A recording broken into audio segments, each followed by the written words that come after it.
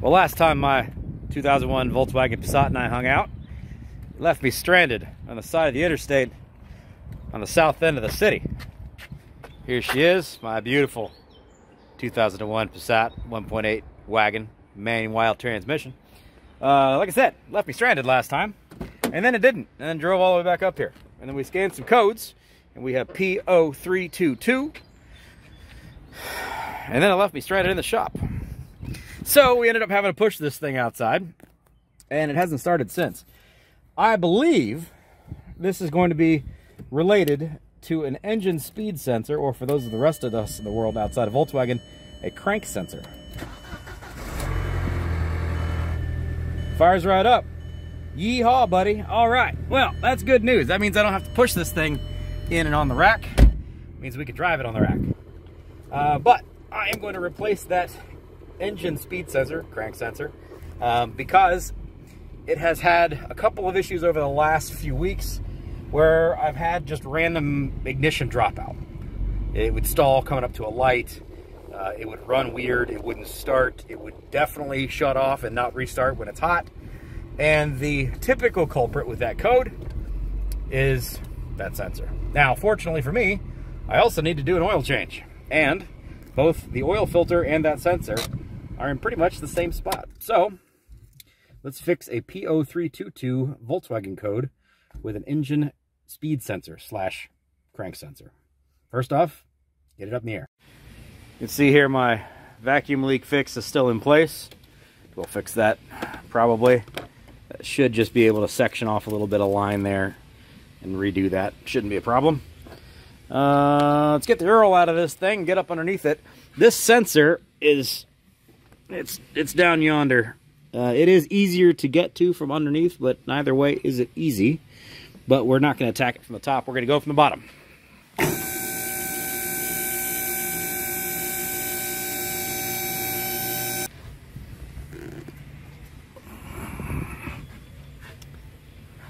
Alright, this sensor is actually up there. It's hard to really get a kind of view on this. But you can see that there's one bolt there, and the sensor sits up that way. So, easiest thing to do is remove the oil filter and replace that sensor. And I need to do an oil change anyway. So, oil and filter it is. Let's go ahead and get the oil out of this thing. You also are going to be careful with, it's an O-ring sealed sensor with just one single bolt in it. You got to be careful not to knock the schmutz that's on the engine into the hole as best you possibly can. You know, it happens.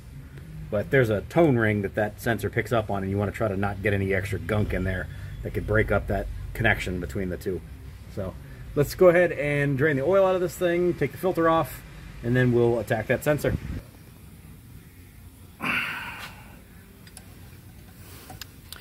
Hey, check that out.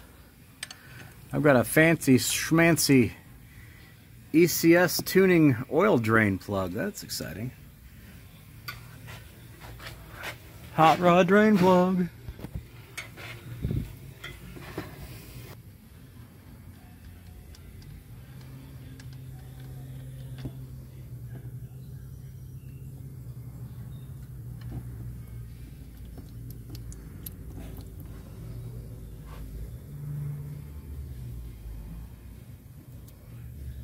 Here. Cool, thank you.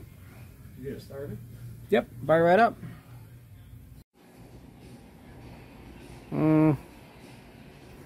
Do have a bit of metal on there. It's not horrible, but something to pay attention to for sure. In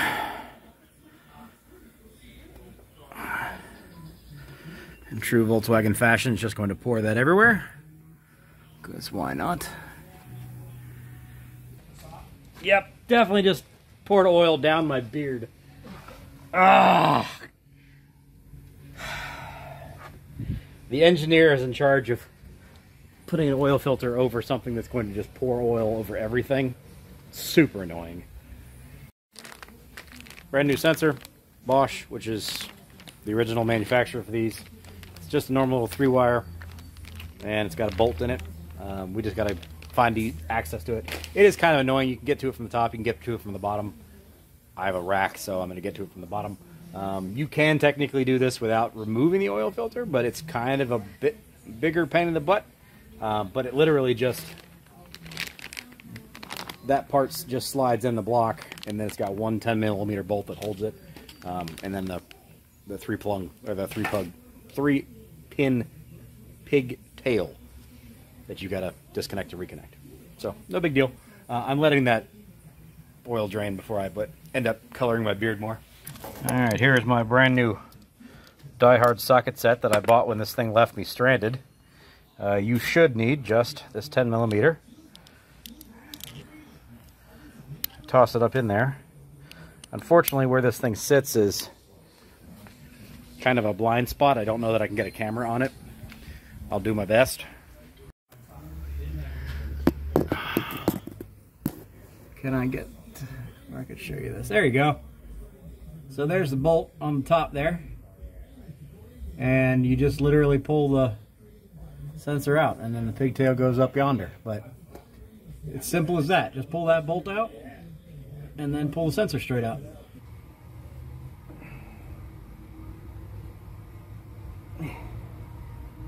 Oh, my hair is gonna be black. All right, I got it.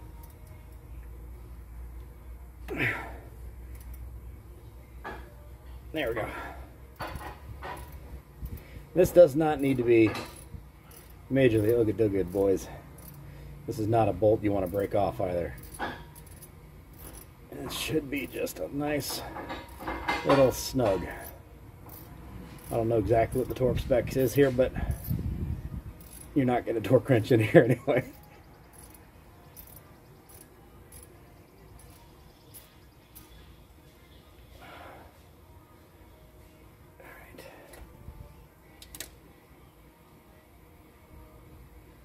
Hold your tongue the right way.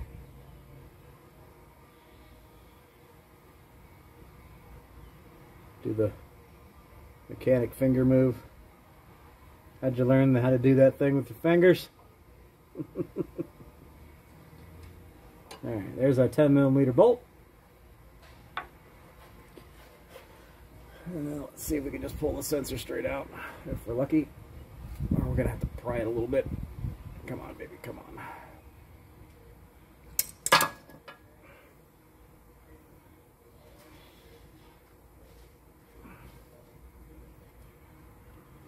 Yeah, I think we're going to have to pry this, which is going to be interesting. Okay.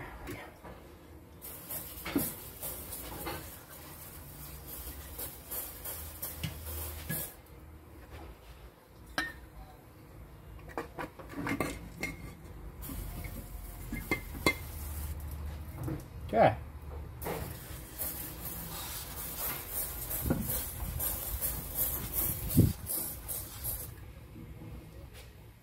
Clean. By the way, don't get brake clean in your eyes. It hurts.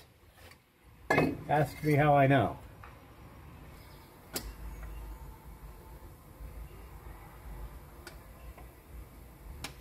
Of course, this thing is covered in freaking oil.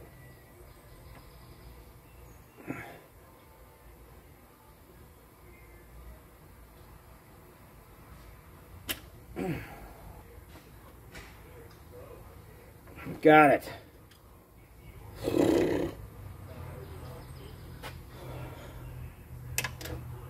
All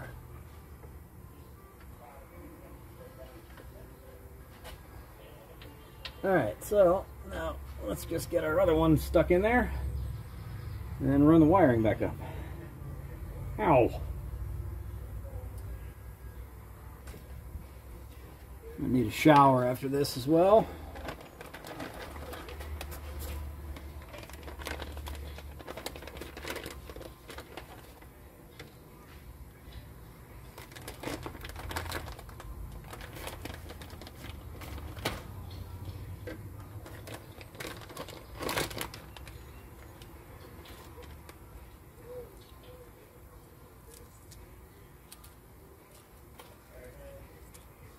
I would say I want to lube this oil or this O-ring up a little bit.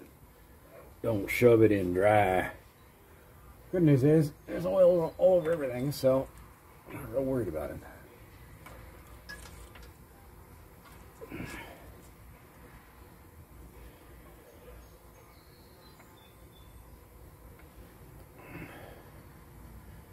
Simple as that. Find the hole, shove it in. Okay, sensor's in. Bolt. Run that guy in there. Again. No need to get crazy. This is just a 10mm bolt.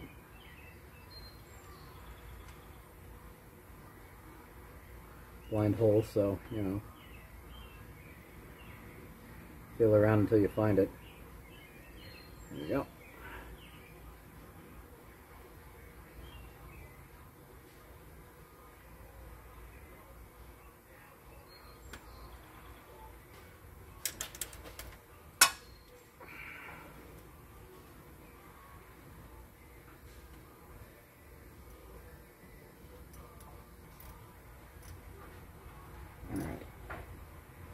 Snug, and then a little bit. That's it. Now all we got to do is just disconnect the old one, reconnect the new one, and that should be it, if you're lucky. Okay, so we're going to get the sensor pigtail from up top. Run this one, this new pigtail, right alongside the old one, and go ahead and put our new filter on and our belly full of oil, so we don't forget that. And we'll wrap this thing up. Our plug is underneath there. I'm gonna, because I've got fat arms, I'm gonna take this coolant reservoir off and lay that over the side so I can get better access to this here. Just 3 little. Let's see here, our old sensor. It can be a little bit tricky to get that connection off because it's a positive lock there, so you can get a screwdriver in there and pull it off. Whatever your chosen way of doing it is. Unfortunately, it's going to be very difficult for me to show you that, but you'll figure that part out. Don't break it.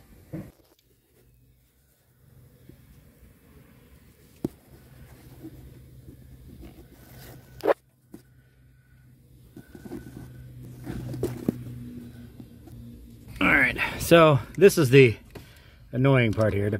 Well, that's now broken. But this thing is stuck in here. So you have to pry this open to pull this piece out, which sits through that ridge. Because you have to pry from underneath here to get this plug out. And you literally can't do this up against the firewall with wire underneath it. So you got to pull this out. Unfortunately, you're probably going to break this. Somebody else has already been in here. They've probably already broken that for you. So this should be loose. Alright, let's see if we can pry that open and pull this stupid thing out of here.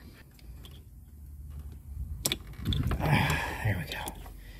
Alright, now you can also see where this is all in this loom here. This is not coming out of here.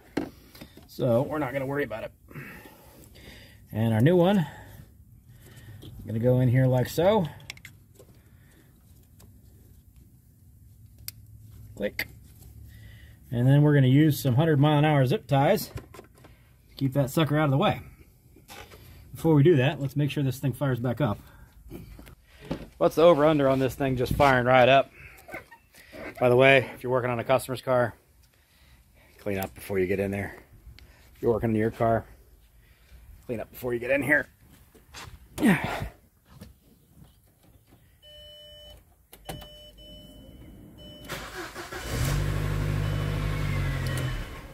Fires right up. There you go, Bob's your uncle. She's good to go. There's how you fix your P0322 engine speed sensor, also known as a crankshaft position sensor. Button her back up, make sure all your cables are out of the way. I'm going to leave that other wire in there where it is because I'm not real worried about it. Bolt down my coolant reservoir, and we're good to go. So there you go, folks. Hopefully you enjoyed that. This is not what I normally do on this channel, but I guess it's an automotive adventure, so there we go. Got a bunch more stuff to do tomorrow because, yeah, let's not talk about it. Have a good one, folks. Take care. Bye-bye.